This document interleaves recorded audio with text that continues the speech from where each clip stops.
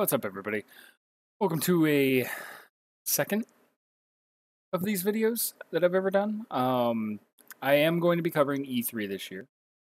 Probably tell by the title of this video. It will be a little bit different than last year, just because some scheduling things, certain stuff that I will explain. But I wanted to address the schedule, what I'm doing, and where you can expect to see this stuff.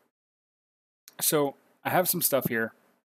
I'm not going to edit this in. I don't really feel like editing some big elaborate videos for this little update. But I will do one of these here. Throw myself up here in this corner so that you guys can see my screen. So Saturday, June 9th, 2 p.m. my time is EA. Unfortunately, not really. I am not going to be able to do any kind of live coverage of the EA press conference. I have prior engagement that I have to stick with. I will be watching it, and I will make a pre-recorded video in post after the fact. But that being said, don't really expect much. And sports, and more sports. That's just EA's thing. I expect to see Anthem and Battlefield 5, obviously. Here it says Unravel 2, which I feel like that's a little soon, but Unravel wasn't a very big game. I never played it. I wanted to, but I never picked it up. And maybe a Dragon Age. I feel like those are probably not going to happen because BioWare makes Dragon Age. So they're going to be working on Anthem.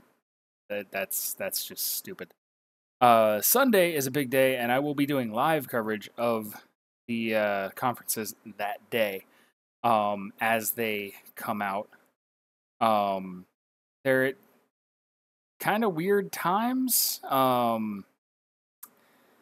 don't know what Devolver Digital is going to be, because last year it was more just like a satire thing. It was great. It was easily the highlight of E3 for me last year. If you haven't seen last year's Devolver Digital conference, go look it up on YouTube. It's fucking phenomenal.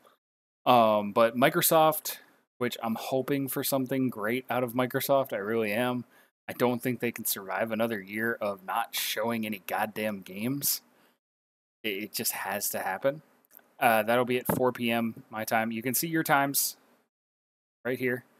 So, like, you can figure out where you are if you're wanting to watch the streams. Those will be, these Sunday and Monday will be live coverage for all of them, as long as I have a way to watch them. Bethesda, I'm absolutely going to be watching the Bethesda conference live. I'm super excited for that. Rage 2's already got me going. Fallout 76 is a thing. I don't know what it is, but we'll see. Never played a Fallout game. Thinking about picking up Fallout 4. Maybe playing through it on the channel. See? Who knows? And the rumor that there is going to be Prey DLC that takes place on the moon. And if that winds up being a similar DLC to what they did with Death of the Outsider for Dishonored, and it's like its own standalone thing, that excites me. Forward to that. Again, Devolver Digital, I really don't know what to expect, but it looks like these are probably going to overlap, because I highly doubt Bethesda's only going to go for... Yeah. I highly doubt that Bethesda's only going to go for an hour and a half. I was reading the times wrong there. So these probably overlap, and I'm going to prioritize Bethesda. This might not even be an actual live stream. Last year, it was just a video they put out that was like half an hour long. It was really weird, and it was fucking hilarious. So I do look forward to watching it, but it might not be live, so it might be like a pre-recorded thing that I have to do. Monday is the biggest day for me, anyway, in that it includes Ubisoft and Sony. Ubisoft was my winner of E3 last year.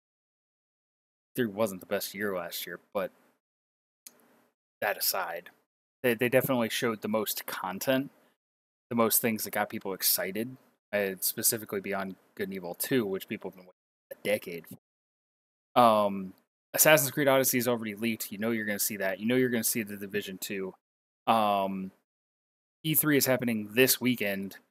The Crew 2 comes out at the end of the month, but they'll probably show that off and advertise the season pass. uh, um, Skull and Bones, obviously. Beyond Good and Evil 2, you might see something of it, but I doubt it'll be anything substantial because after they announced it last year, I read an article stating that they had just finished the engine. So the game is nowhere near, like, it's just not. We'll see. The general idea is that Assassin's Creed Odyssey is going to be out this year, which I'm not sure how I feel because I only just finished Assassin's Creed Origins. Um, I hope it's different enough to where I don't have to just put it on a shelf and wait until I'm ready to play another Assassin's Creed because Origins was great, but holy crap, it took forever. The PC gaming show, I don't really do coverage. It's usually just like a talk show. It's more about hardware and stuff like that. I don't typically pay attention to that. I'll take that time as a break in the day. Sony's press conference, I don't know what to expect this year. And I have a talking point about this. I don't think the example I have is a Sony specific thing, but I've seen this for every single entity that is appearing at E3 this year. I can tell you it's bullshit in every single way.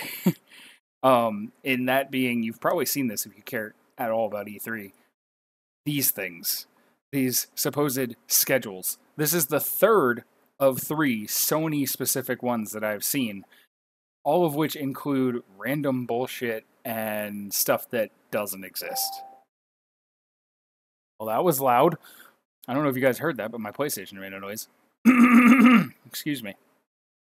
So the first thing on this one that bothers me to the point where I just can't believe this is BioShock. I no. If that is true, I will eat something inedible on my desk. I'll make a video, I swear. The other thing that bothers me on here, where was it? Spider-Man PSVR mode. As much as I enjoy the idea of PlayStation VR, unless this is like a standalone thing, I don't really want to see that. Also, Resident Evil 2 Remake PSVR. Like, come on. Again, like I said, this is the third of 3 that I've seen. Also, I don't know who that guy is. Why would he be presenting Sony stuff? If he's the person that's going to be on stage as the presenter, why? Why would he be doing that? Like you have a bunch of these. Like you have the Walmart leak here. This is a Nintendo one that, again, I highly doubt it because Nintendo's stuff from anywhere over the last 5-6 years or so have been just random. Like, here's 3 games, and then we're going to spend 20 minutes of our 30-minute press conference or pre-recorded thing talking about one game. And I can tell you right now, it's going to be Smash this year. You're going to get 20 minutes of Smash and 10 minutes of trailers for maybe 3 to 5 other games. That's all you're going to get. But you see right here, there's this one, and then there's also this one right next to it. That's another Nintendo one that I'm not going to zoom in on because it doesn't matter, because it's bullshit. It's complete and utter bullshit. I don't even see the ones that I saw. But one of the Sony ones that I saw had a listing for, it just said Bluepoint's next game, which Bluepoint is the people that made and remade the Shadow of the Colossus. Actually, I think this might be one of them. Yep, this is one of them. So the one that I saw was blue, and it said Bluepoint's next game. And then this one came out shortly after, and it says Metal Gear Solid Snake Eater remake trailer. But see, here's the issue I have with this one, if this is the same one, is you have Days Gone launch trailer, Splinter Cell Apocalypse trailer, which that's yet to be seen. We might see that at Ubisoft. I'm going to be really disappointed if that doesn't have co-op like the last one did, because the co-op was great. Blacklist. But again, Days Gone launch trailer. Where was it? Spider-Man was on here somewhere, I thought, that said launch trailer as well. Kingdom Hearts 3 launch trailer. Hideo Kojima plays Death Stranding, which might happen. Might very well happen. But the simple fact, like Final Fantasy VII Remake launch trailer. The term launch trailer is reserved for the trailer that comes out within 2 to 3 weeks before the game actually releases. Days Gone isn't coming out until February of next year. It was just announced today. So why would there be a launch trailer being released on 10th? Doesn't make sense. And that's why I consider all of these to be fake. And also, there's a part of me that does not want this Metal Gear Solid Snake Eater remake. As much as I love Metal Gear Solid 3, it's my favorite one in the series. You don't remake the third game without remaking the other two first. It just doesn't happen. If that winds up being true, I'm going to play it. I'm going to play the living shit out of it. But I'm not going to be happy that they didn't make the first two before they remade the third one. On top of that, the fact that this is even on there, there's so much red tape they'd have to go through. And even though Bluepoint is known for making good remakes, I don't think people would be behind it, because Kojima still wouldn't be involved. And I just don't see people wanting that. Also, Vanquish 2, was Vanquish 1 even, like, noticeable in any way? I never played it. So I don't know. There's not really much else on here that I see that is going to be a thing to point out. But like I said, I'm pretty sure all of these press things, like you can see, this one versus the first one I showed, completely different documents. Like, it's just bullshit. I don't know why this trend started this year. Like, if they wanted the attention, they could have started doing this years ago. But don't believe these things. They're all complete shit. Like, here's another one for showroom instruction. This looks like Nintendo, which Nintendo hasn't actually been at E3 for a couple of years now. They just have their own little thing that they released during E3. I don't know if that's changing this year, but yeah. And again, stupid shit. Luigi's Mansion. Gameplay of the first hour of the game and first quarter of the new boss rush mode. They just announced for Luigi's Mansion for 3DS a couple months back, maybe even less than that. It's a remake for the 3DS of the original Luigi's Mansion that everybody fucking loved on GameCube, self included. Why do they need to waste an hour showing it off? Doesn't make sense.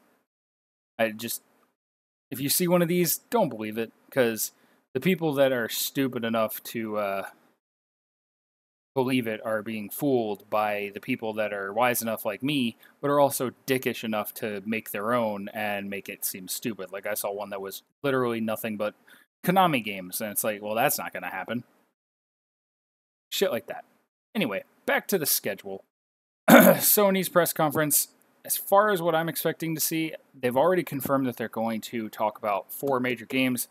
Death Stranding, Days Gone, Spider-Man, and Last of Us 2. All of those document things say that Bluepoint is going to announce whatever they're making. That is yet to be seen. We don't know that there's going to be anything else other than those 4 games at this press conference. While that's all well and good, I'd be a little disappointed if they didn't at least tease something that we didn't expect. But we'll see. As far as Ubisoft goes, like I said, it's straightforward at this point. The Division 2's already been announced. They haven't shown anything of it. They're going to show something. Beyond Good and Evil 2, you might get something, but it's not going to be anywhere close to like a release date or anything like that. Even the trailer that we got before wasn't really representative of the game so much as it was just a concept. Because from what I read, the monkey that was in the trailer that was released last year at E3 represents the player character and is not an actual character in the game. So the best character in the trailer doesn't exist. But then again, it's still so early in development, they could change that. Skull and Bones, Definitely going to see something on that. That's supposedly coming out this year. We'll see about that though. Who knows? Also, Assassin's Creed Odyssey. They already said they're going to show that at E3. Whether it comes out this year or not is yet to be seen, but it's there. Kingdom Hearts 3 looks like it's actually going to come out this year. Square Enix is definitely going to show Shadow of the Tomb Raider. Final Fantasy VII Remake, you'll see something, but again, I doubt it's coming out anytime soon. So don't expect it to be anything close to a launch trailer. They're supposedly working on an Avengers game. Apparently, that's like a big thing that just went over my fucking head. I'm excited to see what it is, but at the same time, who knows? Life is Strange. That'd be kind of cool if they showed Life is Strange 2. I still haven't played the prequel, Before the Storm, which I need to before anything else. I also still need to play the first Tomb Raider game on the channel before the third one comes out. And I might replay the second one because I had to stream that in such shitty quality when I streamed it. Again, Nintendo, I just don't really think is going to be anything special. It's going to be a lot of Smash and a few other things sprinkled on top. But that's pretty much it as far as the schedule goes. And again, the only thing that I do not plan on covering is the EA stuff. I'm not going to cover that live because I just can't. And the Devolver Digital thing, I'm going to prioritize Bethesda because I'm sure that's going to overlap because it always fucking does. Bethesda always overlaps something else. And the PC gaming show, I just don't have any interest in. It's not the kind of stuff that I care to cover. It's not really an interesting topic. I might watch it, but I'm not going to cover it. And Nintendo, still kind of up in the air because usually their stuff is pre-recorded. I might watch it and film myself watching it and do a reaction video. But everything else will be covered live as it happens. It might be stuff that only I'm watching and I might hang out in the chat with you guys while it's going on. Or it could be something like last year where I have a friend come in with me and we do it together. But I know for a fact that one of my friends is going to E3 this year physically, and he will not be involved in most of these conferences because of that. I know Ronnie will be joining me for the Microsoft conference, but as far as everything else goes, it's still kind of up in the air. Bethesda is Sunday at 9 o'clock. We might have Andrew. If you don't know who those people are, you can watch last year's stuff, and that will be a little more clear. But it'll be the same general concept as what last year was in terms of all of this. If it's live, we will start about a half an hour before, discuss what we expect to see, discuss what we want to see, watch the press conference with ourselves muted. We'll be hanging out in chat, reacting, stuff like that, and then we'll have a 15 to 30-minute discussion of what they announce after the that'll be for anything that we do live. The stuff that I will record myself alone after it comes out, like the EA press conference, I will record myself watching it initially and edit it down and make a video out of it after the fact. But that's pretty much it for my plans for E3. I know I've been a little bit lazy. I did redo some of the assets for the channel, and then I just kind of just stopped making videos for a while. But I'm back on, trying to be anyway. So we'll see how things go. I've had a lot of stuff come up recently that has just kind of dragged me down, and I haven't felt like making content. But I'm going to try and turn that around and push myself to do what I want to do with the channel and get myself out there a little bit more. So I hope you guys stick around, and we'll see if any of these predictions come true, if anything that is rumored, or if any of those bullshit lists are true in about 2 days' time. Again, I won't be live with anything until Sunday at 4 p.m. my time. I am in the Eastern time zone, so it'll be around then. Obviously, check your times here for when it will start for you, but it'll be about 3:30-ish for me, because like I said, we will start a little bit early to discuss beforehand. That being said, I hope you guys enjoy the coverage and the news and the excitement of E3. I always love this. It's my favorite time of year. I hope you enjoy everything else that I'm putting out there. I love you all. Thank you all for watching. Ta-ta.